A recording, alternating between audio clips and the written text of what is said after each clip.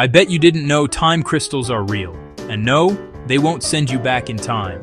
They oscillate forever inside labs under controlled conditions. But crucially, they do not extract useful energy. Today, we will shock you with a quick stat. Then we will quickly bust that myth for good. Quick shock stat. Only a handful of labs made time crystals. Yet the idea exploded across physics headlines worldwide.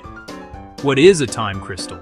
In plain terms, it is a system that repeats in time, continuously. Much like ordinary crystals repeat their structure in space. It oscillates between states, effectively forever, in the lab. But only when researchers drive it correctly with pulses. No. This is not a perpetual motion machine. It will not magically power your house. The trick, it is a non-equilibrium phenomenon, not